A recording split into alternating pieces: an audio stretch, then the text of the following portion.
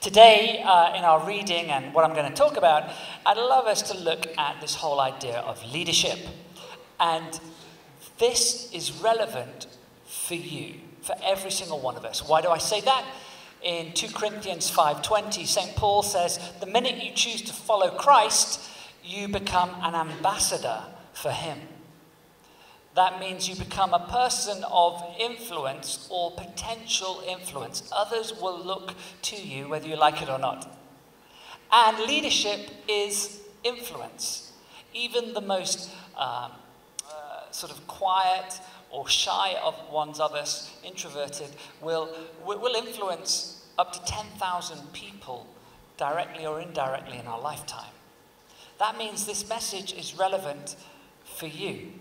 And if you came to our leadership conference in June, you would have heard Pastor Mike Todd talk about Saul, the first king of Israel. And he spoke about how Saul eventually disqualifies himself from leadership because of his disobedience and the way he messes up. And he encouraged us not to do the same, not to disqualify ourselves from being a leader, and not to repeat the mistakes of Saul. But this got me asking a question. Why did God choose Saul to be king in the first place? And our reading today is 1 Samuel chapter 10 in the Old Testament. And here we'll see how and why God chose Saul. And in this passage, we'll see some fantastic leadership lessons that are still relevant today. You see, we can learn from Saul's early life before he messes up, as well as learning from his mistakes. So we're going to look at this passage. And the background is Saul has a father called Kish. And Kish has lost his donkeys. I'm sure you've had that challenge many a time in your own life. It's like, you turn up to Jaya Grocer and you're thinking, where did I put those donkeys? And so Kish sends his son Saul plus one servant to go and look for the donkeys. And they travel around trying to find them, but to no avail. It looks like a wild goose chase, or, forgive the pun, a wild donkey chase. And on their travels, they come to a town where a prophet called Samuel lives. And the servant has a good idea. He goes, hey, boss, why don't we ask the prophet where the donkeys are? Good idea, right? I mean, if you've lost your donkeys, you want to ask a prophet. So Saul goes to approach Samuel, and it's at this point that God says to Samuel the prophet, this is the guy to anoint as the nation's king. Okay, so that's the background. We're going to pick it up, 1 Samuel chapter 10, beginning at verse 1. Then Samuel, that's the prophet, took a flask of olive oil and poured it on Saul's head and kissed him. Now, this is a weird greeting. I'm sure people don't normally greet you this way. Oh, hi, Miles. It's not some strange greeting, but he's anointing him. To anoint means for God to set apart and to empower you for a particular purpose. Kissed him, saying, has not the Lord anointed you ruler over his inheritance, over all the people? And then we're going to jump to verse 6. The Spirit of the Lord will come powerfully upon you, and you will prophesy with them, with the other prophets, and you will be changed into a different person. This is what Samuel's saying to Saul. Once these signs are fulfilled, do whatever your hand finds to do, for God is with you. So what happens then is Saul turns to leave, and there's a band of prophets coming along, and he starts to prophesy with them when the Spirit comes on him. We read this. As Saul turned to leave Samuel, God changed Saul's heart, and all these signs were fulfilled that day. When he and his servant arrived at Gibeah, a procession of prophets met him. The Spirit of God came powerfully upon him, and he joined in their prophesying. I don't know why I'm doing that. I guess that's but you get the point. When all those who had formerly known him saw him prophesying with the prophets, they asked each other, what is this? that has happened to the son of Kish? Is Saul also among the prophets?" A man who lived there answered, "And who is their father?" So it became a saying, "Is Saul also among the prophets?" After Saul stopped prophesying, he went to the high place. Now, Saul's uncle asked him and his servant, "Where have you been?" "Looking for the donkeys," he said. "But when we saw they were not to be found, we went to Samuel." Saul's uncle said, "Well, tell me what Samuel said to you." Saul replied, "He assured us that the donkeys had been found." But he did not tell his uncle what Samuel had said about the kingship. Okay, now we're just going to jump on in the story. What's happened now is eventually Samuel gathers all the people and he presents to them Saul as their king. Samuel explained to the people the rights and duties of kingship. He wrote them down on a scroll and deposited it before the Lord. Then Samuel dismissed the people to go to their own homes. Saul also went to his home in Gibeah, accompanied by valiant men whose hearts God had touched. But some scoundrels said, "How can this fellow save us?" They despised him and brought him no gifts. But Saul kept silent. Amen. From this passage, we can find 7 hallmarks of great leadership that are still relevant for us today. What are they? Number 1, great leaders understand and accept their calling and their anointing. Verse 1. Then Samuel took a flask of olive oil and poured it on Saul's head and kissed him, saying, "Has not the Lord anointed you leader over his inheritance?" Saul was anointed for a specific purpose as leader over the nation. Jesus also understood and accepted his purpose. And we know this because he declared the fulfillment of Isaiah 61 as he read from the scroll in the synagogue in Luke chapter 4. Jesus reads out, "The Spirit of the Sovereign Lord is upon me, for he has anointed me to preach good news to the poor, to bind up the brokenhearted," and so on and so forth. Both Saul and Jesus were anointed for something specific. And you are anointed for something.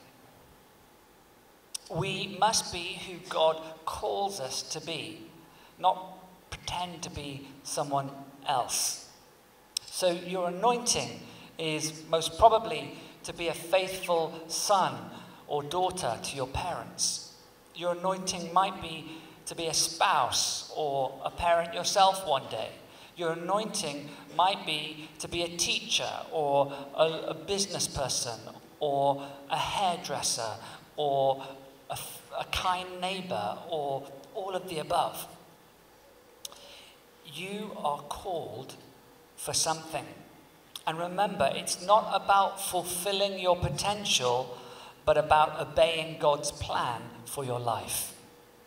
And just as individuals, we can be anointed, so can groups, families can be anointed, communities and churches. This church, HTBB, is anointed to be the Alpha Hub for Asia Pacific. We serve thousands of churches across the region, training them how to use the tool of the Alpha course.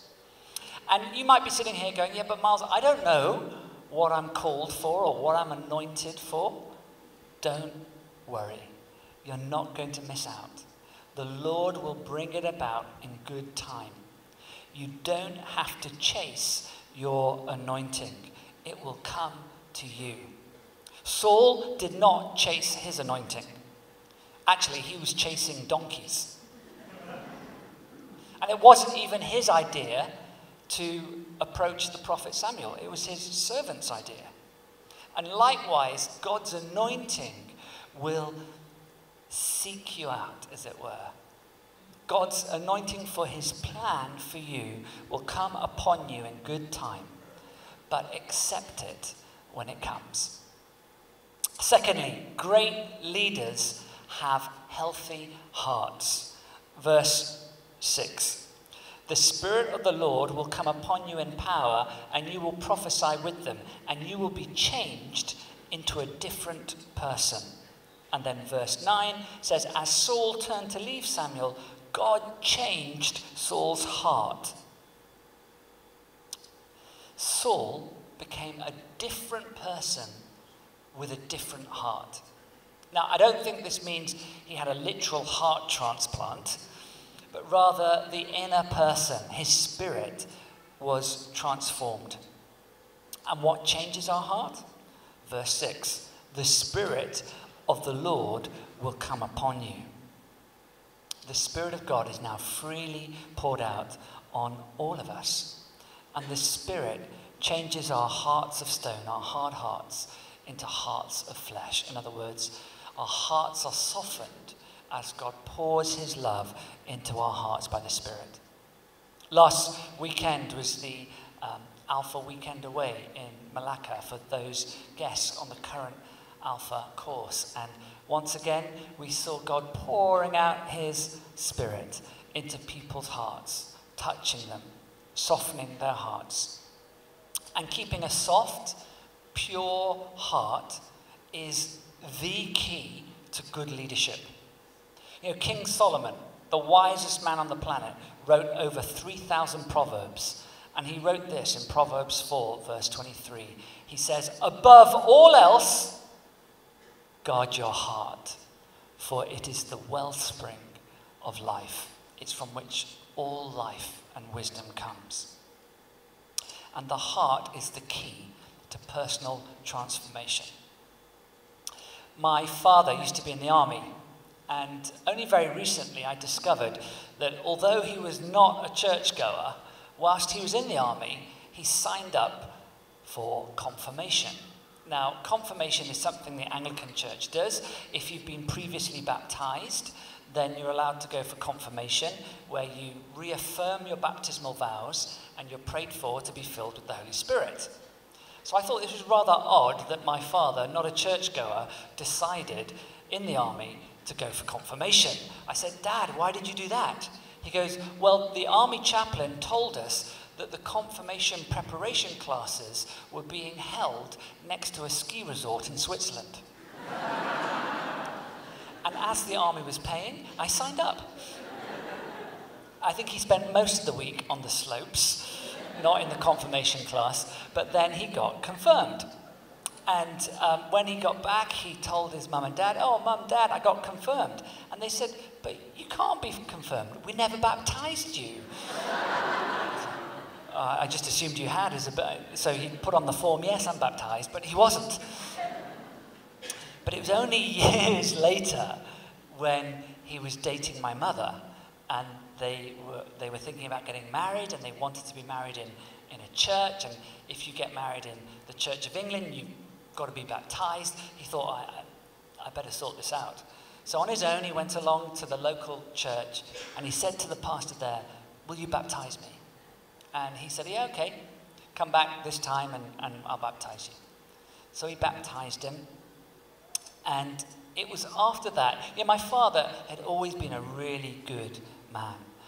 But it was after that that my mum said, genuine faith kind of was planted in him, and he began to change. And I said to her, this was about 2 weeks ago, I said, Mum, how did Dad change? And she said, he became much softer on the inside. And good leadership is about having a soft heart. The world is tough. I don't need to tell you that. Being a leader is tough. But to lead with a soft heart is the key to doing it well. Number 3, great leaders know what the occasion demands. In verse 7, it says this. Once these signs are fulfilled, do whatever your hands find to do. Or as other translations say, once these signs are fulfilled, do as the occasion demands, for God is with you. Much of leadership is routine. It involves doing the same. But we must be flexible enough to respond to the occasion and to lead differently or to give something specific focus as the situation demands. I remember once I was picking my children from school, and as I was pulling out of the car park space, a child, a very small child, ran in front of the car. And to avoid hitting the child, I had to swerve and I drove into a pillar. Now, that was the right thing to do. The situation demanded it. But I can tell you, every time I drive, I do not normally aim for a pillar. But we have to know what to do in particular circumstances. In crises, we can't lead with rigidity.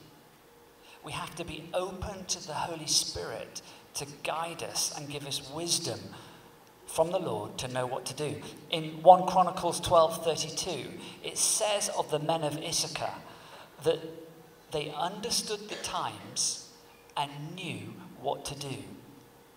Do you understand the times? And are you open to the Spirit showing you what to do? Just a few weeks ago, I went to Nairobi in Kenya to help launch the Alpha Hub for East Africa. And we did an Alpha conference, training people there, other churches how to use Alpha. And a church in Nairobi called Nairobi Chapel had sent a team to be trained because they're going to start their first Alpha next month, this September. And one of their team members is a guy called William. Could we show the photo of William, please? This is me and William. And he's a great guy, very smart. He's actually not Kenyan. He's from Liberia. And the Lord had previously placed on his heart a vision to return to Liberia and to plant a church. And he'd shared that with some of his friends back home, and they're planning to plant a church February next year. He just had one slight problem. He didn't know how to do it. But when I gave my talk, my session at the conference, I shared our story of HTBB, how we began from an Alpha course in somebody's home, and how Alpha has helped grow and bring life to this community. And it was after that he came up to me and he goes, "Do you know what?" He said, "As you were speaking, I felt the Holy Spirit reveal something to me. I now know what to do. We're going to use Alpha as our church planting tool when we begin February next year." The Spirit can show you what to do. Maybe you're facing a situation right now where you feel, I just don't know what to do. The Spirit today can reveal you and show you what the occasion demands. Number 4, great leaders stand firm when opposed. Verse 10 says this: "When they arrived at Gibeah, a procession of prophets met him. The Spirit of God came upon him in power," that's Saul, "and he joined in their prophesying. When all those who had formerly known him saw him prophesying with the prophets, they asked each other, 'What is this that has happened to the son of Kish? Is Saul also among the prophets?'" There was cynicism about Saul's anointing. Those who knew him questioned his right to prophesy, and they tried to limit him to who he used to be. Do you know, as you step out in leadership, into your calling, into your anointing, you will face some opposition or intimidation. Those who want you to stay as you once were, to try and box you. And they may even try to make you feel small to keep you there. And if this happens, refuse to shrink back. Greater growth and momentum will result. This is someone else that I met in Nairobi, a remarkable woman called Judy. The Lord gave her a vision to plant a church to reach young people, teenagers, who live in Nairobi's biggest slum It's an absolutely appalling place. And of course, when she shared that vision with others, many people said to her, "Don't do it, Judy. It's too dangerous." Or, you're not equipped or trained to do that. It's not going to work. Why are they going to be interested? It's a crazy idea. But Judy refused to shrink back. So she began by running football tournaments on the slum for the teenagers. And these football games attracted about 250 teenagers each week. And she's now transitioned them into small groups. And again, at the conference, she goes, "Now I know what to do. We're going to run Alpha in those small groups with the teenagers." She refused to shrink back when the naysayers came forward. Great leaders will attract opposition, but we don't always have to respond. We can just get on with it. Think of Jesus. When he was questioned by Herod before his crucifixion, he remained silent. And likewise, we read this in verse 27 about Saul.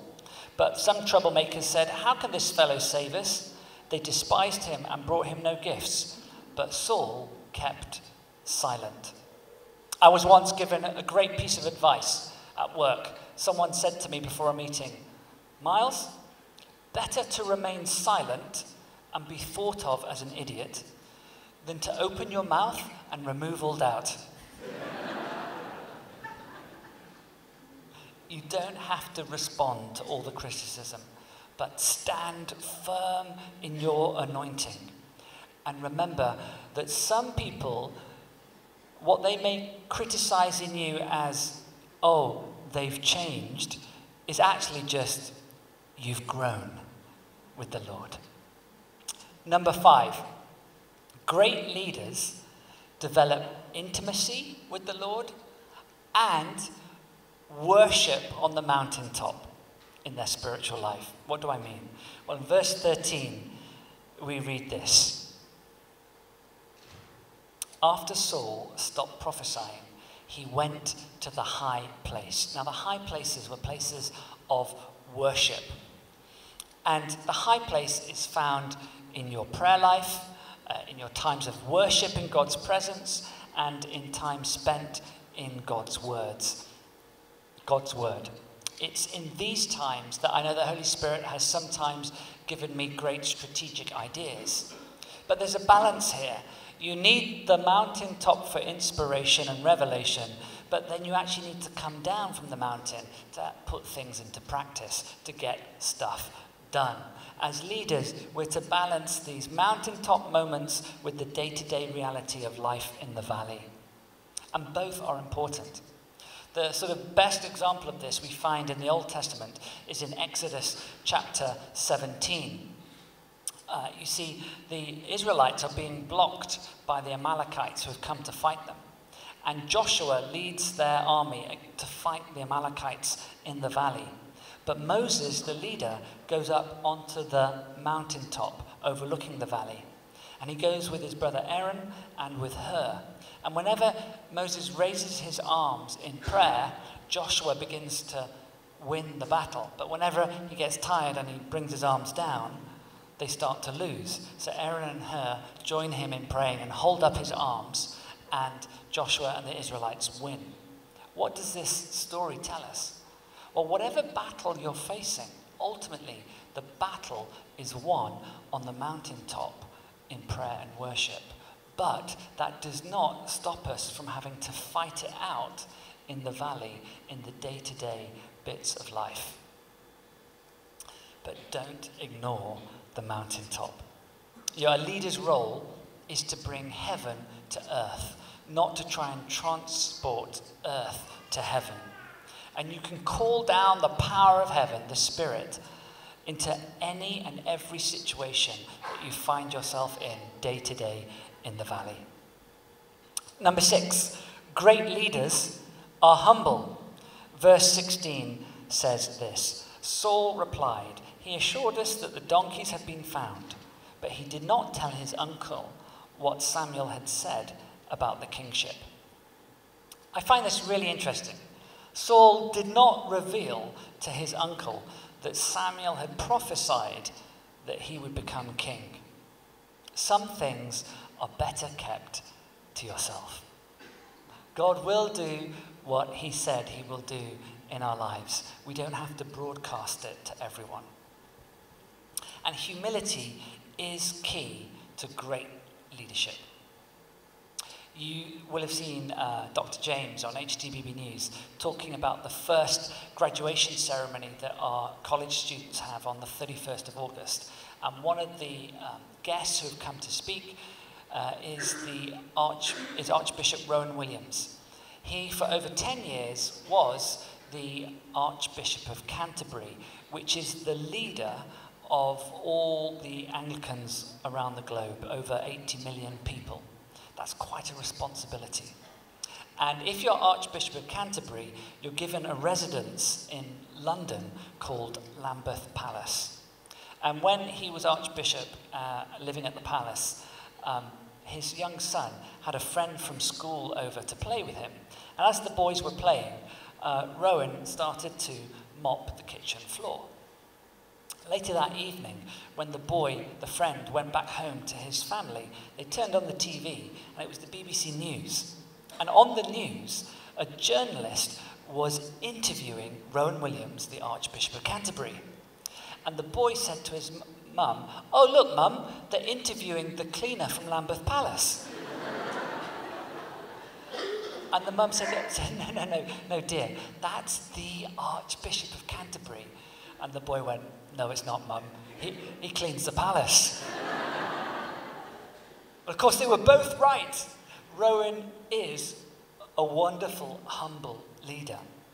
But you know, there's a difference between being humble and being insecure. In verse 21 of this chapter, just before Samuel presents Saul to all the people as their king, they can't find him. They've lost Saul. Where is he? And eventually they find Saul hiding amongst all the bags because he's scared. That's insecurity, not humility. It's not a good thing. Verse 25, we read this. Samuel explained to the people the regulations of kingship, and he wrote them down on a scroll. Isn't it interesting that kingship requires certain behavior and regulations, and so does leadership? You know, what you allow, you cannot change. Decide the right behavior that should be attached to your calling. It's the personal disciplines, the words you choose, the attitudes you display, the way you hold yourself, as well as the practical things. And as a leader, take responsibility to raise the standard of behavior for your family, your staff, those under your care, as well as your own behavior. Be the culture you want to see. And finally, number 7, great leaders are grounded. I love this in verse 26. It says this: Saul also went to his home in Gibeah. Do you know, after he's anointed king and presented to the people as their ruler, what's the first thing that Saul does? He doesn't go on a tour of the countryside saying, "I'm now your king." He doesn't stand up and make grand speeches about his policies and plans. No, the first thing he does after being made king, he goes home. There's wisdom in returning to and being committed to home. Home is where you're known and often the place of support. It's your proving ground. When another Saul in the New Testament, who then changes his name to Paul, St. Paul, when that Saul gets his dramatic conversion, what's the first thing they do? They send him back home. Because he had a lot of growing and learning to do, maturing, before he could begin his ministry. We underestimate the importance of committing ourselves to church as home, and the impact that that has on our spiritual growth. I know that Sarah and I hope that HTBB either is or will become your spiritual home, a place where you can grow, mature, a place where you can heal and step into your anointing and calling for all that God has for you. Great leaders are grounded. Recently I was watching some tennis, and Roger Federer, who seems to defy the aging process, was playing a guy 21 years younger than him. And he was thrashing this young guy. And the commentator on the TV was asked, how is it possible that Federer can still play like this? And the commentator said this, it was so good I wrote it down on my phone. He said, because Federer is so grounded off the court, he can bring his best on the court. And I think of Nicky Gumbel, who trained me back at HTB in Knutsford, and who pioneered Alpha. When the demand was growing and it was going crazy all around the world, he was traveling around doing Alpha conferences in all these different nations. It would have been so easy to chase that and to have launched himself as Nicky Gumbel Ministries, Inc. But he didn't. He never did anything like that. He'd always returned back on a Sunday to be back at his home church at HTB. He stayed grounded. And as a result, the blessing was even greater.